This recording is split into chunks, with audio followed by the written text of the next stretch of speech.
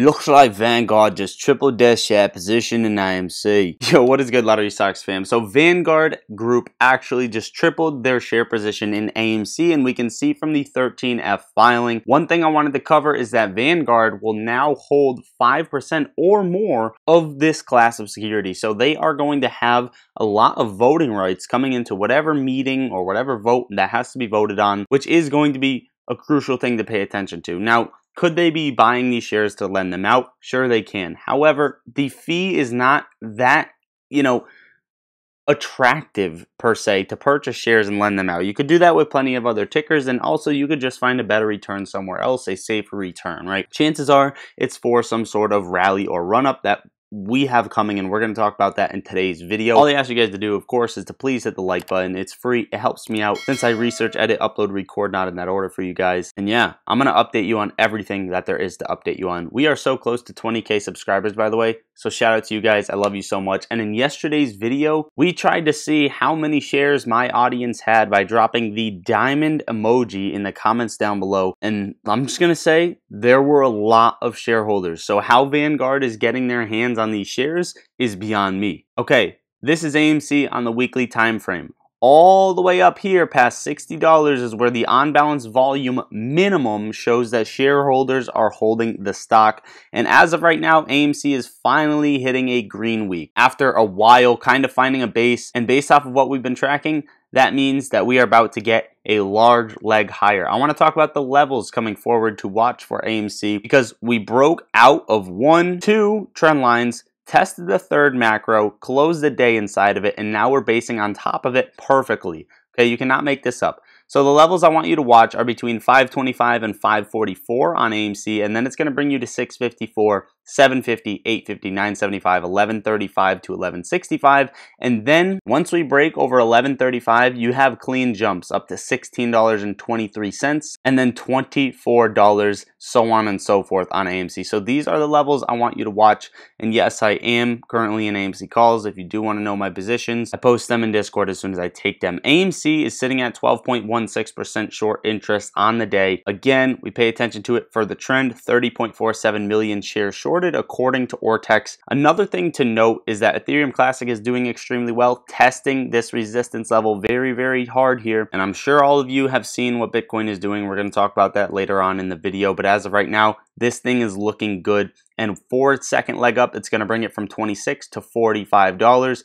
AMC is going to have a large move, as well as GameStop. Touching on AMC numbers real quick, 30,000 calls compared to 15,000 puts expiring in the money, so we are winning on the options chain, looking good. Short exempts died down to 90,000, which is actually surprising on that green day, which that's probably why we saw that green day, right? But they just kept it in the channel enough. And keep in mind, that's still high for a given ticker. The short percentage is somehow surpassing the other days at 40.1. So it's not all smoke and mirrors here, right? Now, Susquehanna Investment Group, SIG, is the biggest AMC short seller. SEC filings and Fintel show Susquehanna recently loaded up on AMC calls in Q4, however. Here is a speculative post about what SIG is up to and why it might be trying to force a squeeze. So Susquehanna may have a strategy to force AMC to actually squeeze, and take this with a grain of salt. First, they sell their married puts. Sure, it involves a simultaneous sale of a put option along with shorting the underlying stock that would increase downward pressure on the stock price, pushing it under $4, which we saw AMC drop to $365 on February 5th, 2024. Susquehanna's activity forces AMC into deep value, proposition territory, and triggers an institutional algo buying spree. AMC's price has been moving up since February 5th. Is this institutional buying? Well, we actually know it has been because we've been covering it in recent videos. So far, so good. This checks out. The institutional buying will trigger a squeeze in AMC. Susquehanna could then use the remaining call options, 19,889, 100 shares, to cover some of their undisclosed short position. Exercising calls and covering will depend on the magnitude of the squeeze, of course, the number of shares shorted, and the availability of additional shares to cover the short. Under this scenario, Susquehanna, the biggest short of AMC, is hedging itself against an AMC squeeze with potentially 198,981 call contracts, positioning for an exit from AMC with minimal damage by riding up with retails. Now, this is very interesting, right? because Susquehanna right here, you can see them loading up on calls. Fintel shows at the end of 2023 that they loaded up on calls as well as put positions, and this could be an interesting strategy to play it to the downside and then have a nice smooth exit on the way up, riding it, making double the profits, hedging themselves. You guys let me know what you think about this in the comments down below. Finally, some fundamental good news for AMC. Deadpool and Wolverine trailer clocks record 365 million views in a single day. These are going to be huge movies that are coming out this year. Touching on GameStop's chart real quick, we broke back in this channel, the sideways channel. I don't like this, I'm not gonna lie. We wanted it to come test a new high around February 23rd, and we only have a few trading days left to get there. And as of right now, it looks like it's going to play through another cycle, sell off into this channel, okay? This channel is going to be between $12.50 and $11 even. That is where GameStop would break down into. And if GameStop breaks down, it's not going to be good for the other meme stocks, meme plays. However, this is unlikely if AMC does squeeze, which a lot more things are setting up for that narrative, for that move. So I'm not going to validate anything just yet. GameStop is also losing on the options chain slightly, 4,000 calls compared to 6,000 puts expiring in the money. Short exempts extremely low as well. Now the market has a ton of catalysts coming out this week, especially coming into Friday, that are going to shift it back and forth one way or the other. But what stocks are not worried about these catalysts? What stocks don't care about any sort of catalyst right now? What bubble are we in? We are in an AI bubble. We are in a tech bubble. Since February 2023, the Magnificent 7 is up 77%, the S&P 500 up 20%, Russell 2000 up 5%. So S&P 500 equal weight up 4%. If you remove the Magnificent 7 from the S&P 500, the index is barely up 5% over the last year. So in other words, if you bought all S&P 500 stocks other than the tech ones, last year at this time, you'd be breaking even.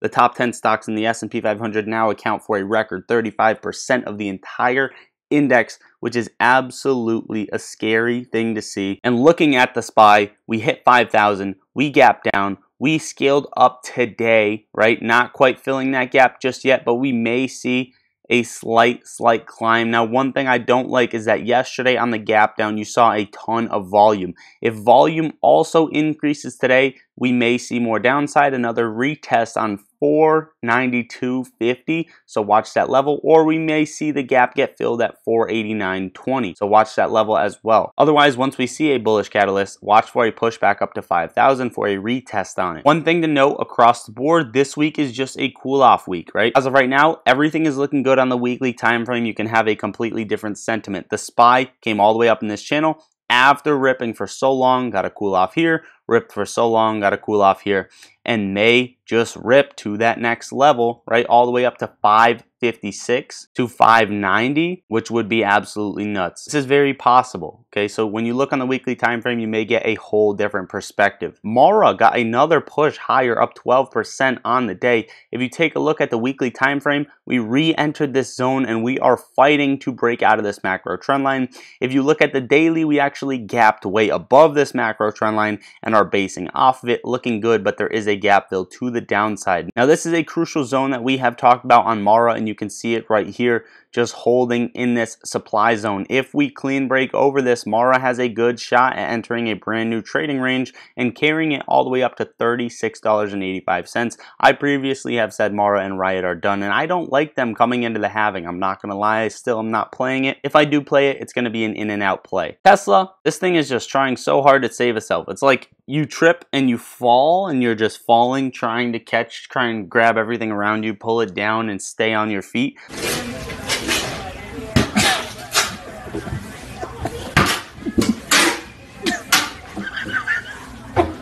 This is exactly what Tesla is doing. It's just running and sliding and falling and trying to pick itself back up, breaking back over this trend line, holding once again. As of right now, we're just watching it. However, if Tesla does climb, it's going to squeeze short sellers out, as it is the most crowded short position among US securities, which is absolutely insane.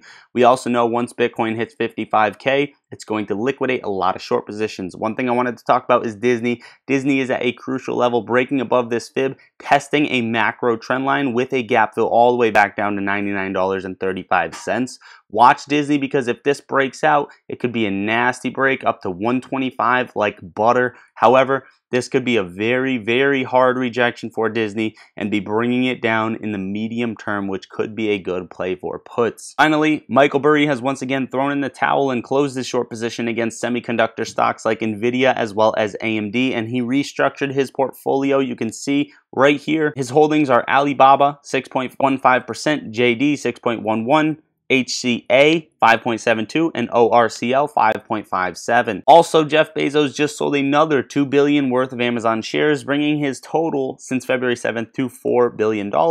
Non-tax, right? What is this guy doing? Why is he doing it? Is Amazon overvalued, or is this dude just working on his bunker? Finally, a couple things to close out the video. America is currently facing an unidentified serious national security threat, and Putin may just be creating a vaccine for cancer. He says he is close to doing so. Overall, guys, that is what I got for you for today's video. Make sure to press the top link in the description as well as pinned in the top of comments to download Moomoo and make a deposit into your account. Once you open the broker and deposit, you're getting free stocks as well as earning 5.1% APY on your uninvested cash, which is absolutely insane, guys. Also, make sure to get in the Discord. It's the second link. I'm in there on the daily. Come talk with me, request videos. We talk stocks as well as crypto. So level up your trading journey. It's a coffee a month.